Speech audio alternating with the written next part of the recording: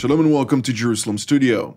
Tensions between Beirut and Jerusalem surrounding efforts by the Islamic Republic of Iran to bolster its Lebanese-proxy Hezbollah, a dispute over Lebanese offshore energy explorations, as well as a defensive border wall under construction by Israel along the frontier demarcation line, have raised yet again the prospects of an armed confrontation between the two enemy states. To further discuss the situation on the Israeli-Lebanese frontier, I'm joined here in the studio by Brigadier General in Reserve Yossi Kuperwasser, who is the Project Director on Middle East Developments at the Jerusalem Center for Public Affairs. Welcome. I'd like also to welcome our TV7 analyst, Mr. Amir Oren, and Professor Ze'ev Hanin, who is an expert on Russian and Middle Eastern studies at Ilan and Ariel universities. Welcome. My pleasure. Mr. Oren, give us a broader understanding of the latest developments on this issue. The term you used, enemy states, is actually used mostly by the Lebanese, especially President Michel Aoun, when he refers to Israel. Israel doesn't have any claim on Lebanon. Of course, it doesn't like the fact that Hezbollah is there. It is hostile towards it, and it gets more and more powerful. But Israel has no hostile intentions vis-à-vis Lebanon. Lebanon, on the other hand, disputes two of Israel's actions. One is the construction of a wall along the southern border between Lebanon and Israel, which Lebanon claims in 13 particular points penetrates Lebanese territory, if only by a few yards. The other one has to do with the gas reserves in the Mediterranean, where there are two conflicting claims for a very certain, very small part of the Mediterranean, some 330 square miles of the territory, where Lebanon wants to give concessions to foreign companies. General Kuperwasser, could you give us a more specific indication? Is it truly so that the midpoint, if we talk about the maritime dispute, in which two countries who do not have a peace agreement with each other need to identify a midpoint in order to assert where the explorations may take place with regarding to gas drillings and exploration? We're talking, as Mr. Oren said, about Block 9, which is a three-part block of what various countries indicate might contain significant amounts of gas in those territories. To what degree is either country willing to go to war over such a thing, especially following the rhetoric of both countries with regard to their willingness to do so? Well, first of all, it's very difficult to speak about Lebanon as a country that wants to go to war, doesn't want to go to war, because in a way, the Lebanese government has endorsed the responsibility for going to war to the hands of Hezbollah. So the question is whether Hezbollah wants to go to war and not whether Lebanon wants to go to war. And the Hezbollah can force its will over the Lebanese state, unfortunately. Now, from the point of view of Hezbollah, I think what they are more interested in right now is that this entire dispute about where exactly and how exactly to draw the line, because there are two ways of drawing it, but it's a technical matter that can be discussed on a legal basis.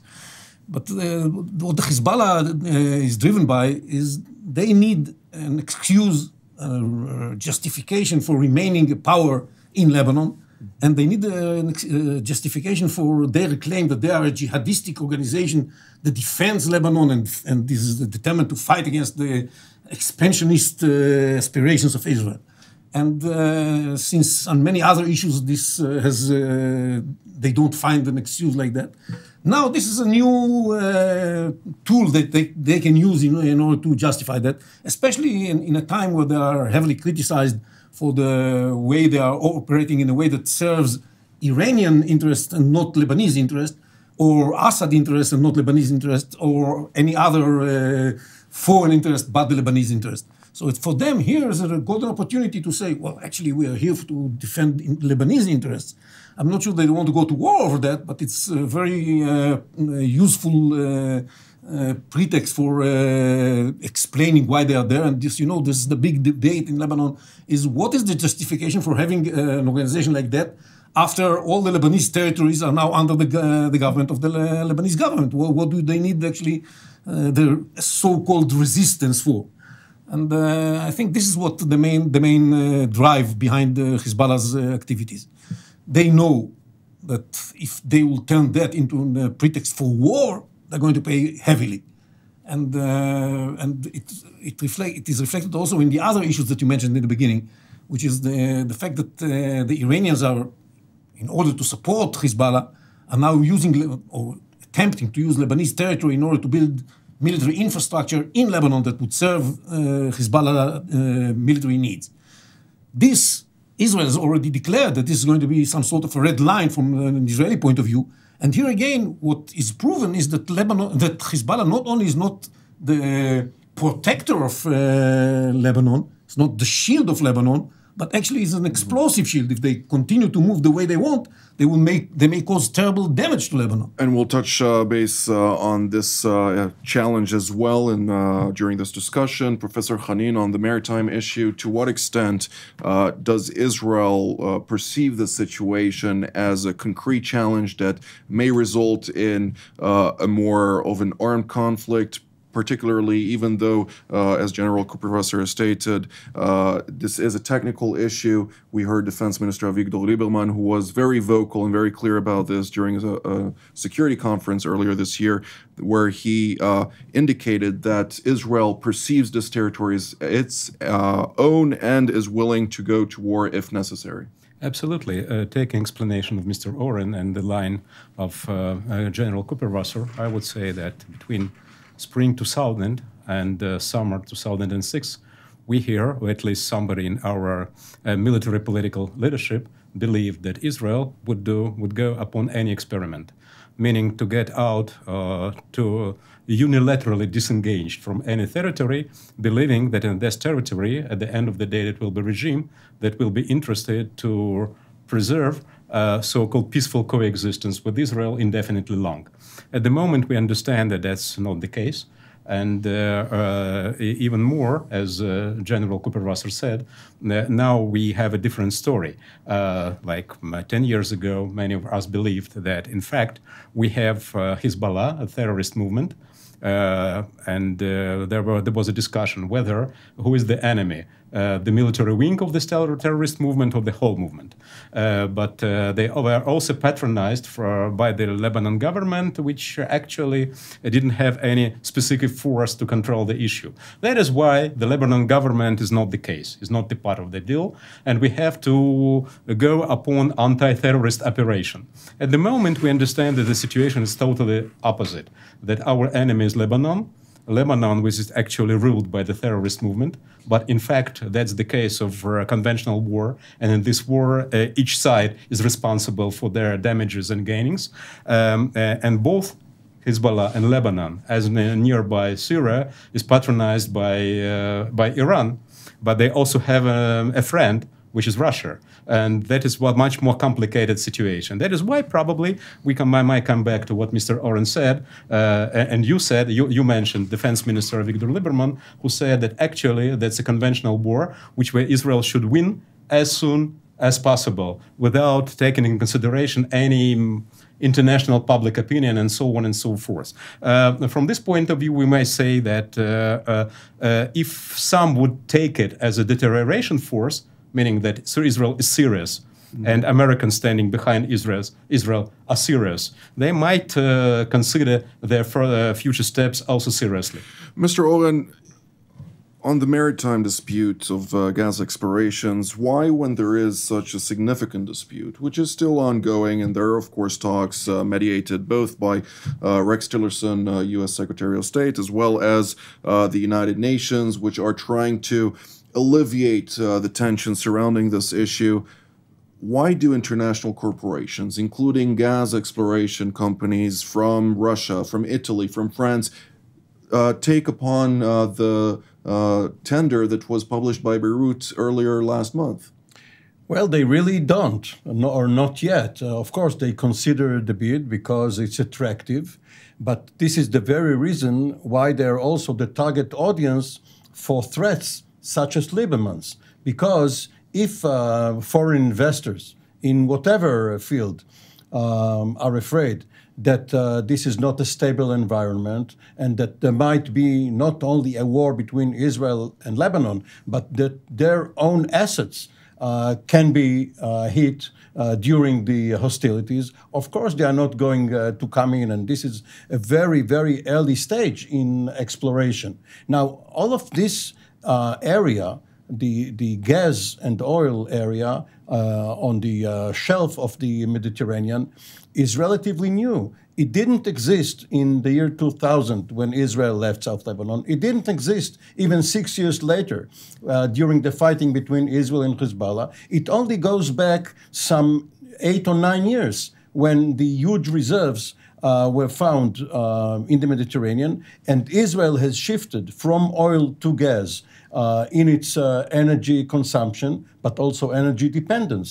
So now we have a whole new front of offshore facilities, derricks and other facilities, which are threatened by shore-to-sea missiles, by naval commandos, by submarines, and therefore this whole area must be pacified. And you mentioned the mediation. Now, a week ago, Secretary Tillerson, which you mentioned, was ousted by President Trump. One senior official, a veteran one, which obviously General Kuperwasser knows, Fred Hoff, who used to take part in the Syrian Israeli-Lebanese talks. He tried to mediate.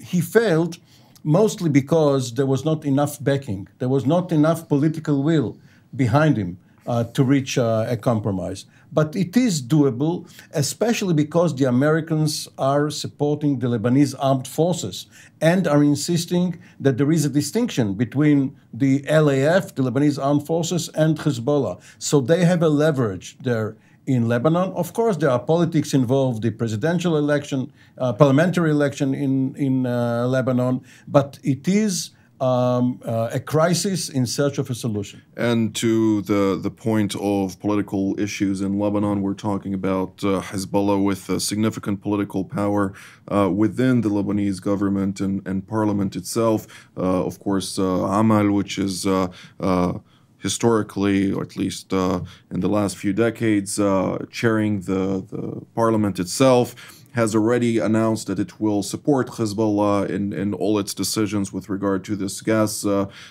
issue. And Hezbollah, as part of its own rhetoric, has published an image with image of the Leviathan, if I'm not mistaken, gas exploration site in the crosshairs of a Hezbollah weapon site. General Kuperwasser, to what extent is this rhetoric empty of threats, or is it actually with substance that Israel should really take note of?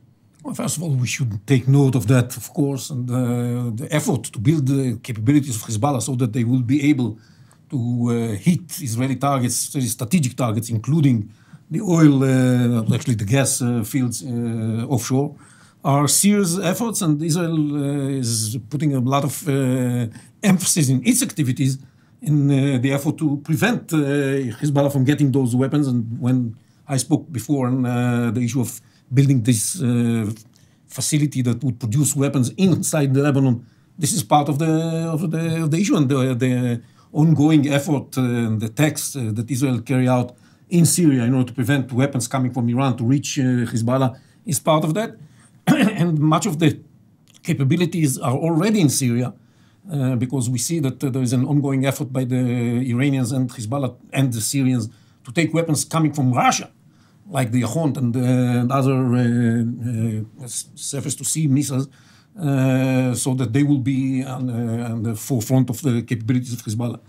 And the other thing that one has to say about it is that this is not only in the context of Israeli-Lebanese tensions. There's a framework that's happening simultaneously. To a large extent, it's more important than the direct confrontation, because we are approaching the May 12th deadline that President Trump gave Congress and the Europeans to change the Iran deal. Mm-hmm. And recent declarations coming from Washington make it very clear that The American administration does not going to be satisfied with minor modifications. They want more significant modifications, which means that the tensions may rise once we get to May 12th. The Iranians want to be ready for that. I'm not saying that they are going to do something, but they want to be able to threaten, they want to be able to deter Israel and especially the United States from taking any steps against them. This kind of propaganda, as it looks like right now, may turn into real threats in the future. We have to be very cautious and be prepared to any such development. One sentence? Lines of communications are very sensitive to disruption. It is true on land, the road from the coastal plain to Jerusalem, in the air when Ben Gurion Airport was hit, and especially in the sea, because the insurance premium is going to be sky high or deep down in the water, so that it will be prohibitive for maritime companies to go on either in gas exploration or in transportation to Israel and other countries, which means that it cannot be a long conflict. Professor Hanin? Well, as we certainly know, it's very easy to lose control on the situation if it's too complicated. It's especially true nowadays, in Israel concerning our internal politics. But still, we are coming back to the situation in relations between Lebanon and Israel, and the role of regional powers like Turkey and especially Iran, and superpowers like United States and Russia. Now we see that we enjoyed, with the quotation marks and without quotation marks, quite a good period of time when there was a direct connection between Moscow and Jerusalem. And President Putin, who is going to be re-elected in a couple of weeks, actually next week, was ready to take into account Israeli concerns and requests. And in fact, to provide IDF and Israel government with the ability to do almost whatever they want in Syria. General Kuperwasser might disagree with me, but in principle, that was the understanding in the public opinion. At the moment... almost, yes. Almost, yes. But now what I can see or hear in the Russian media and read, including reading between lines and hear from the people, now we are a little bit approaching to the situation of 2006, where the Russian public opinion, and especially government opinion, and we saw through the media, was anti-Israeli.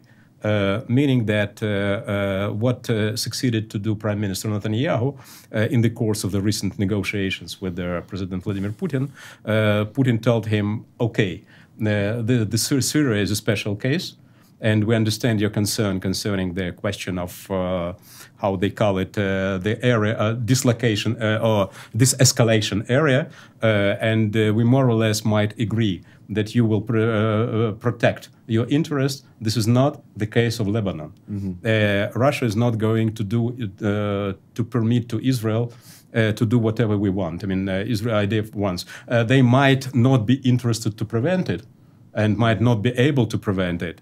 But to say that Israeli IDF and Israeli government has the full coverage and full agreement from the both superpowers present here in the Middle East is impossible. Considering the fact, however, that we have a Russian exploration company, a significant gas company that is currently undertaking in this gas exploration. That's exactly what colleagues said. I mean, in case Israel would be ready to allocate some concessions concerning the gas and so on and so forth, and maybe to add to that some infrastructure here in Israel, and maybe some other tasty things. To Russian companies, the situation might change, but it's unlikely it's going to be now. Mr. Oren? There is a third partner, silent partner to this conflict, which is Cyprus.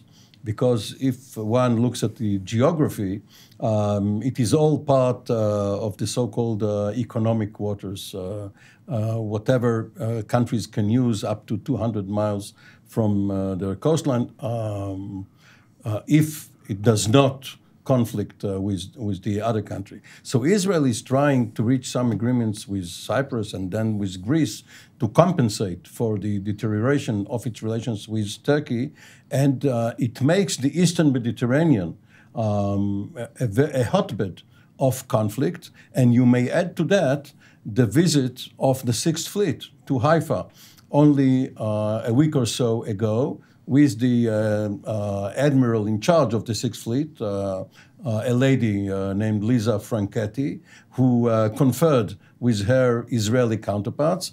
This can only be looked at, both in Beirut as well as in Damascus and Moscow, as preparations for the eventuality of conflict. I'd like to touch base on the next dispute between the two countries that has also brought about significant tension between Beirut and Jerusalem. That is the construction of the border wall on the demarcation line, which is the blue line, as it's called by the UNIFIL, the United Nations peacekeeping force, in charge or mandated with securing Resolution 1701.